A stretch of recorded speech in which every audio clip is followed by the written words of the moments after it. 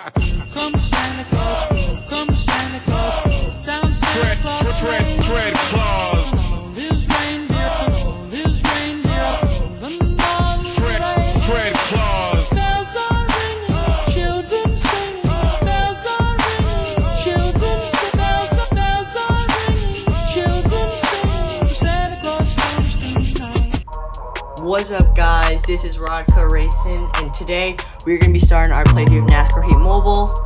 Just as a note, this is a voiceover because I tried to record the first time and it was really bad. Anyways, it says your goal: become the first NASCAR Monster Energy Cup Series champion. It says let's learn how to race. Tap the race building.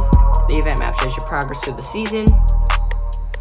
The first race will be in Daytona. Here we go. Yeah, this is kind of fast. Tap the race button. Here we go. We're in. Racing as Kyle Busch. Oh, shoot. I accidentally had tapped on that. I remember that. When I was trying to record this the first time, I accidentally clicked tap, so I went in and changed it to tilt. So yeah, this is going to be a fun playthrough. I ran the first 3 races of the regular season, as we're just going to drop in line behind Harrison Burton and get held up, and just everybody, it's just calamity corner. Nobody wants to give an inch. So we have to go to the inside, and we just drove through the field. I mean, nobody was going to catch us. I mean, look at this. We're Kyle Busch. We're supposed to go through to the front of the field. We just came flying through there. Here we come. We're going to look inside. Clint Boyer, past. Eric Jones, past. 204 miles an hour. That's faster than regular cars do nowadays in the Cup Series.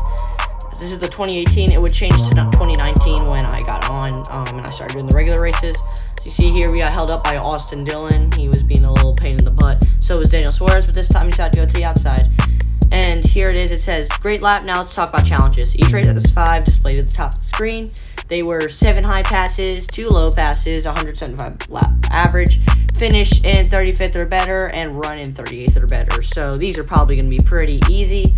It says complete more challenges and whatnot. So we already had one of them done. See, and we got the 2 high passes out of the way really quickly.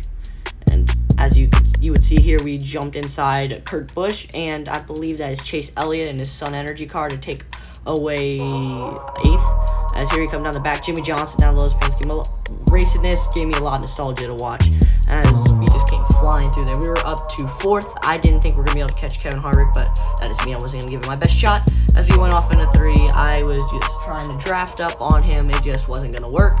As we went, see, I changed my camera view because I thought that camera view was pretty cool indeed to use at these types of tracks. So you see, I'm trying to catch Kevin Harvick. I'm trying so hard. As here we come to line, I got a draft, but it was just too late. We'd finish 4th, and the winner would end up being Joey Logano, as it says continue on the bottom. It says complete all challenges to earn 3 stars. Stars will unlock new events or races. You can earn up to 3 stars per event, and if you need more, you're able to go back and replay ones you might have not gotten all 3. It says now let's learn about the fan zone. Welcome to your fan zone. Here you can manage cars and upgrades, connect with players, and more. It's time to choose your own car. Tap the garage. So as I went in here, I like Toyota, but all the cars actually looked really nice, so I picked Toyota. I put my name in, and a couple times it just messed up for no reason. It just, you saw it one time, I clicked RAC, and then it still just wouldn't keep it. So eventually I was able to do it here. I'm a pretty original name, YouTube channel as the name, as yeah, we definitely were going to keep that. It says now let's head back to the fan zone. These races are only going to get tougher. Let's upgrade the car.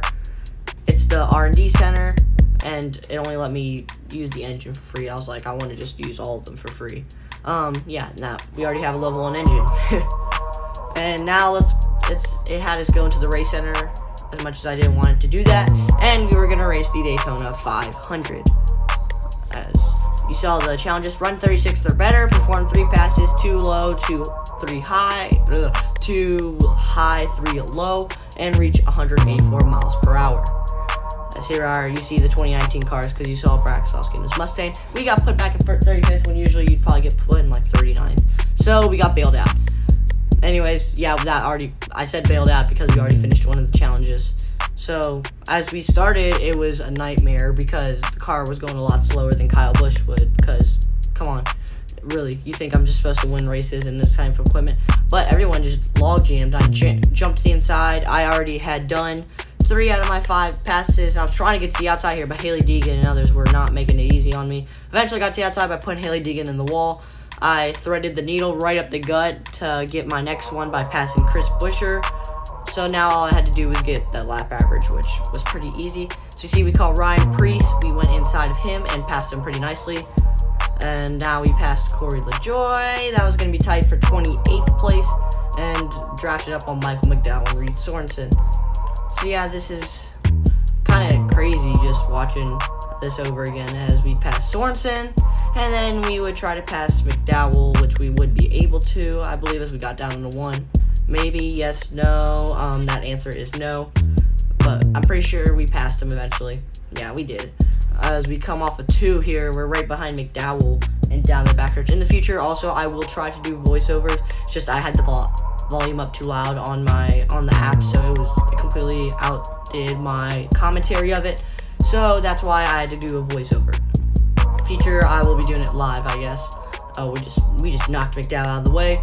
I don't remember. We went back to his ankle at the same point we did the first race, just trying to get by Eric Jones. It was going to get tight here. Pushing it. We got a draft on him at the last second. We went to his inside. It just wasn't enough. And we would finish 26th, though, as Braxowski won the 500. It says, great racing, now let's head to the fan zone. It says, let's learn how to earn cash. This is the merchandise build-in that helps you earn cash. You can tap it. I tapped it, and I got 2,000 cash. Not too bad. It says, now tap the build button, and we automatically get to upgrade the R&D center. Yeah. And then we added this thing. I don't know what the heck that was. I forgot. New builds provide useful bonuses. A diagnostic station helps with stuff. Keep adding and upgrading your buildings in the fan center to earn more rewards. Upgrade the R&D center to earn new buildings. And it says finally keep upgrading your fan zone and racing in events to become the Cup Series champion. Good luck. And I can't tell you how many times the ads popped up. So the first thing I did was I didn't realize it, but eventually I would go through and I purchased, as you see here, I purchased level 1 upgrades, and then, oh no, I don't want notifications. I had to go into here, and you see like all the ads I have to go through. Anyways, installation, and I installed all of these.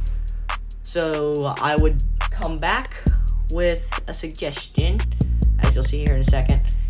So I went in and I was bored, so I decided to look at the drivers, and looking through, I saw some good drivers that were pretty cheap.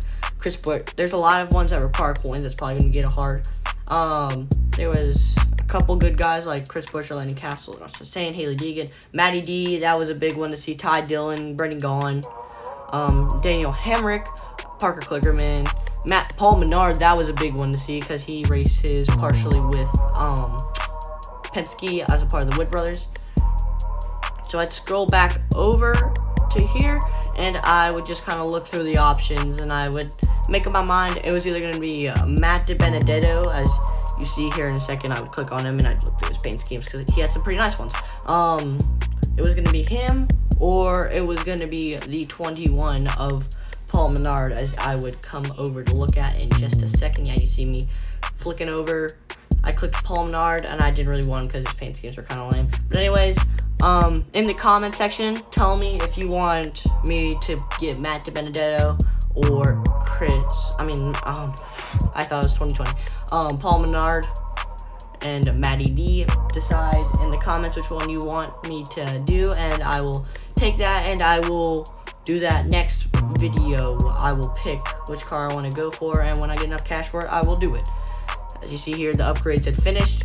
I went in and I was going to race at Las Vegas, which would end up being my second to last race on this episode. Here we are at Las Vegas. Kozlowski got the pole. I see Denny back there in 4th. And then we would start at 37th. The goals were 4 high passes, run in better than 36, which was probably pretty easy. Finish in 34th or better, 5 passes, and 4 low passes. As we would take the green flag here. We would immediately come down to 1 and 2, and we'd have Parker Klickerman, and then everyone just checked up, and we got all squirrely. We fell way back, 40th, dead last. That's how you start off your first start in the first corner, by getting put in dead last on a track that is not Daytona or Talladega. But as you saw, we started to work our way up to the field. We went up high to try to complete that high pass challenge very quickly, and we completed the 5 passes challenge as well. You see, we barely keep it out of the wall. We would just hit it off the corner. we'd hit Michael McDowell up the track, and we would pass him, and then we'd pass Ryan Preece, and by then we'd probably had all the challenges done. I don't understand why I would have finished 31st or worse. As you see here, I'm getting bobbled down on the inside as there's Paul Menard, and we're about to outrun him by driving down the inside. So 3 wide for the 30th or 29th spot. Yeah, it's 29th. As we go down to the corner, I'd hit Reed Sorensen up out of the way. Then looking inside Corey LaJoy, and then past Matt DiBenedetto, who we were also looking at again. So also in the comments, tell me if you want me just to keep my car and just kind of work through the season as the same driver. As we take the white flag, we were up to 23rd. I was on a roll. As you'd see here, we drive that thing down the inside. We get by Clint Boyer, Byron. We get outside and past Almirola to get a top 20 spot.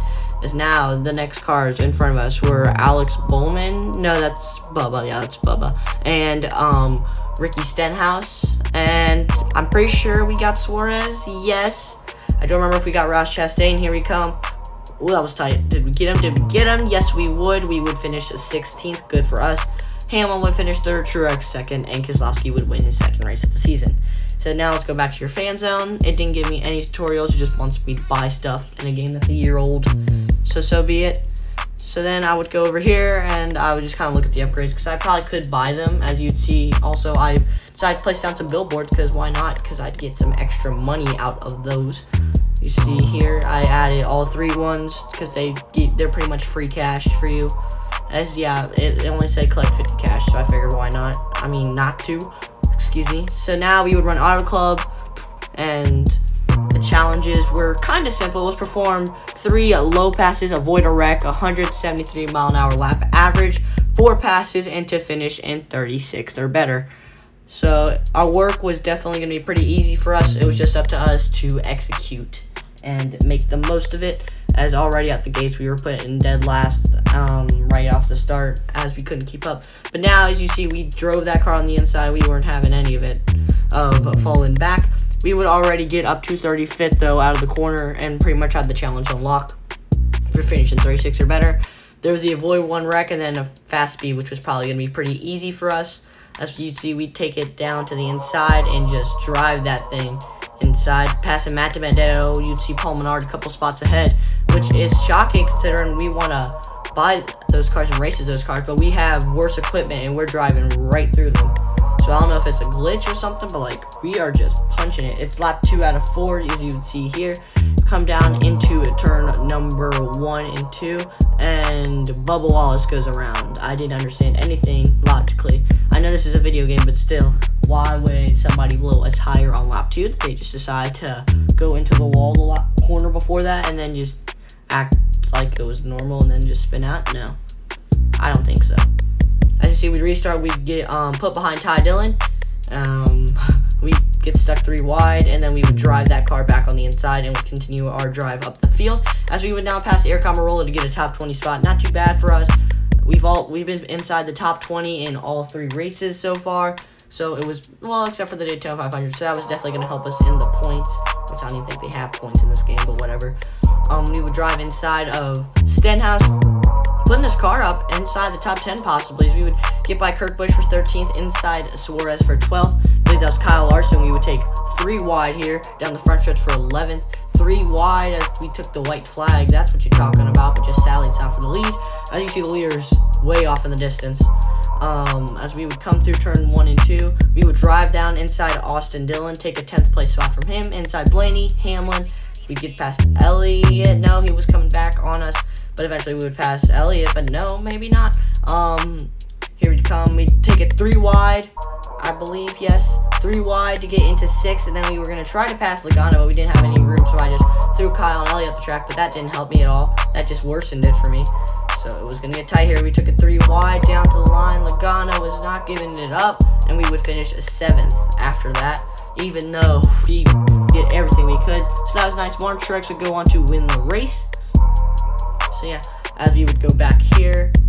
And yeah, that's really going to end this video, guys. I will make sure you comment which car you want me to drive as Haley. I don't know why I clicked on. Anyways, yeah. I hope you guys enjoyed this video. Like, comment, subscribe. I'll eventually upgrade these if we decide to not get another car. So, yeah. Like, subscribe, hit that notification bell so you don't miss another video. And this is Rodco Racing signing out. Peace. Just see those sleigh bells jingle and ring.